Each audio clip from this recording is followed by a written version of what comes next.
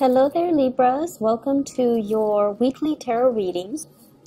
The way that this works is these are two separate spreads. So the first 5 cards deal with your love life, and the second 5 cards deal with, your general energy. So it starts here. Let's talk about your love life. And this is quite interesting because I feel like last week was busy. Last week was just across the board for all air signs. It was just like really busy, hectic energy. And it's Mercury retrograde last week too, and it ended already on the 19th. So it was all about doing damage control, going back and redoing things, revisiting things, revising things, and products that were turned in were then returned for us to fix, right? So it was just like one thing after another, and I feel like it was so busy that you didn't have time to entertain, love and romance. So this is a week where you can kind of exhale, where you can kind of relax and kick up your feet and be in control. Be a lot in control with your love life, okay? First of all, let me just talk about this. You've got somebody that is giving you a lot of communication. So this is Skype, email, text messages, phone calls. There's a lot of communication between you and another person. A lot of communication. Possibly a fire sign, sun, moon, or rising, Sagittarius, Leo, Aries. The energy is very, very fiery. It's somebody who's like really got their eyes on you, and they're constantly shooting you messages, and they're constantly making themselves known, like, hey, I'm over here, I'm available, I'm interested. And I feel like there are still work and responsibilities that you're focusing on, and this is the week where you're really entertaining these options, okay? You might have several people that are gunning for you, several people that are flirting with you, several people that are interest in you. And so the 7 of Cups is all about options and choices. Who do I go with? What do I choose? And what's the best option for me? Can I juggle several people, or do I have to be exclusive? So I feel like for many of you, this is your energy here. You're kind of like in control of the situation. If you don't want to respond, and I feel like you might not want to respond to some of them because you feel like these offers are a little bit frivolous, or the communication is not that great, so you don't want to entertain that channel of communication. So either way, they're saying here, you're in control of these options. No one is going to be able to force you to do something or say something that you don't want to do.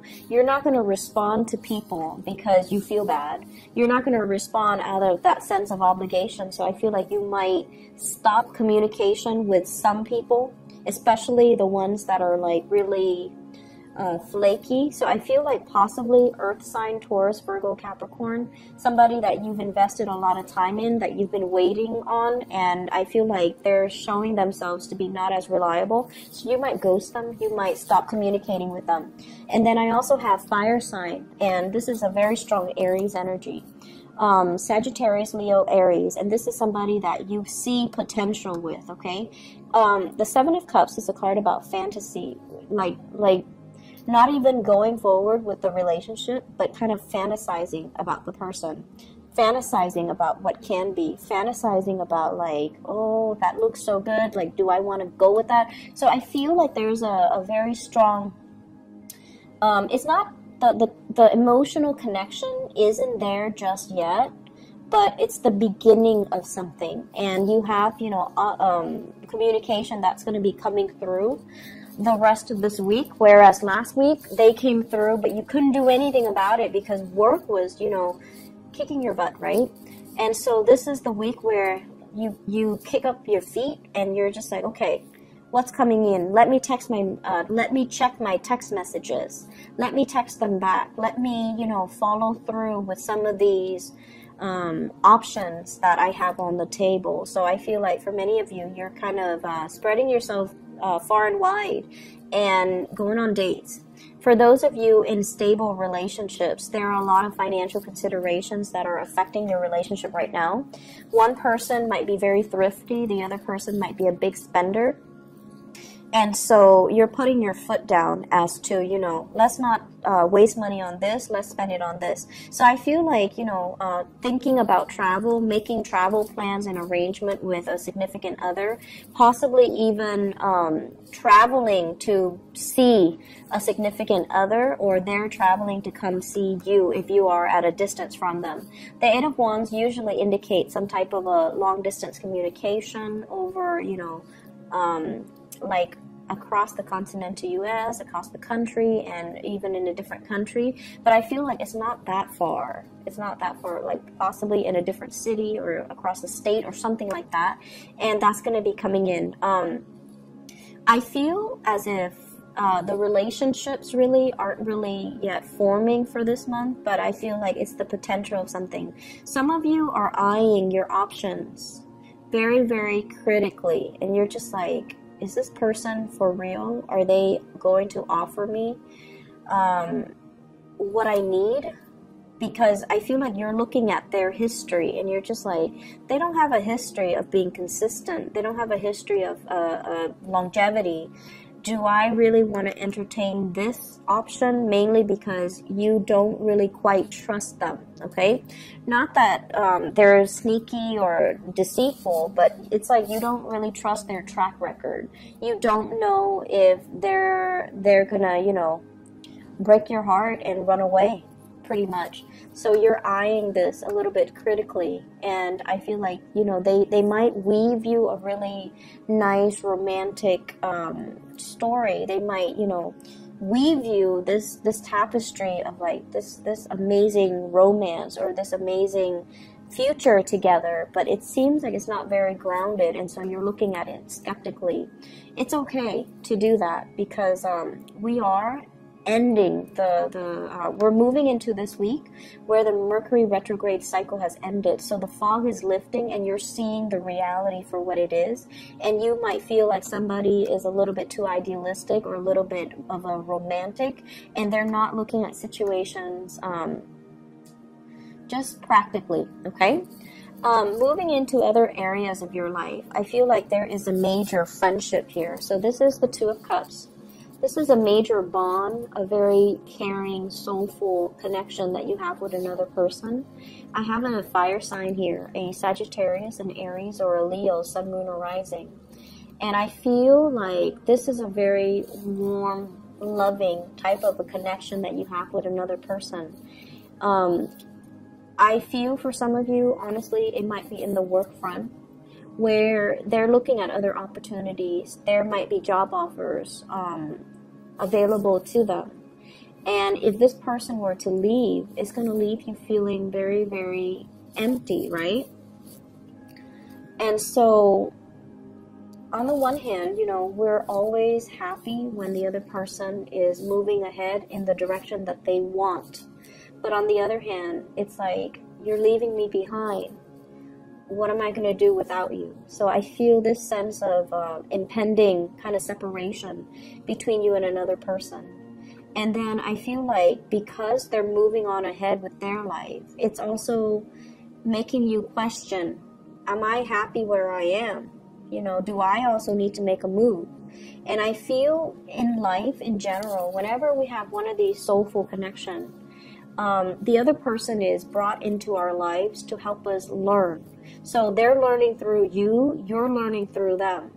Their energy is very adventurous. Their energy is like here today, gone tomorrow. They're always scanning the horizon for new opportunities for growth. Not because they're opportunistic, but because they are here to grow. They want to grow in their skills. They want to grow to their full potential. And where you are as the Knight of Pentacles is you feel a little bit stagnant. You feel like this person is moving. Maybe I need to move too. Maybe I need to reassess my priorities. And so I feel almost like a friendship that is coming to an end, mainly because of relocation, job offers, or people moving in and out of the workplace. And I feel like you're looking at this like, you should be happy, but you're kind of worried, like, what's left for me, right? Some of you, this is a crossover, I feel here. The two energy blends together. You might have a connection in the work environment with somebody that's younger. They're moving on with their lives, and you want to make them an offer. Like, you might like them. You might want them to stay. You might feel like, if I were to tell them that I care about them, what I'm offering versus what they're being offered, it pales in comparison.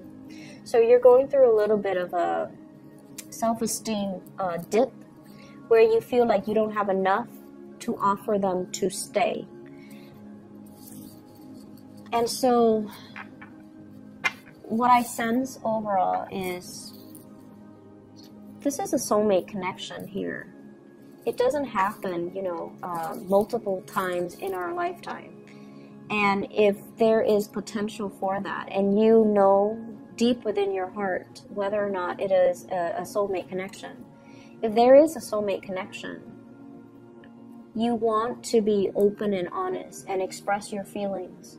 And if you don't express it, if you just, hold everything in and you don't verbalize how you feel, time is going to take them away. And they're not going to know how you feel. And so this is a week that is very fated. A lot of fated events are culminating with the Wheel of Fortune and also with the Emperor. And so it's telling you to do the right thing. And it's telling you as well to let your heart lead the way, because there is a very strong friendship and love connection here. And you need to honor that, okay?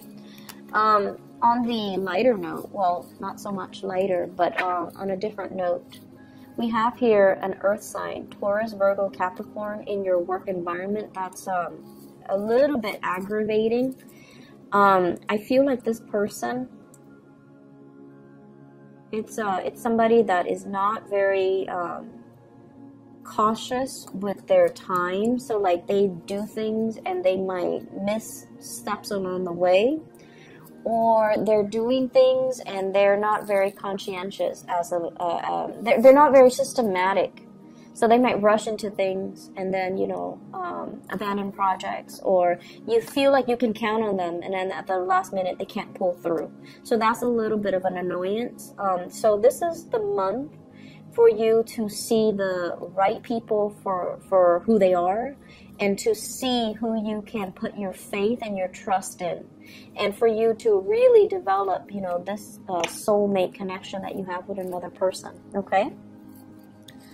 I hope the reading has been helpful, and I hope that it's direct and it's helpful for you guys in identifying who these characters are, so that you can make the right decisions and move towards the right people rather than the wrong people, okay? Because I feel like that's just the bottom line with your energy, where you might be a little bit suspicious, but there is something worth exploring here, and don't let the opportunity pass you by, okay? So Libras, enjoy your week, and I wish you the best. I'll be back next week, okay? Take care. Bye-bye.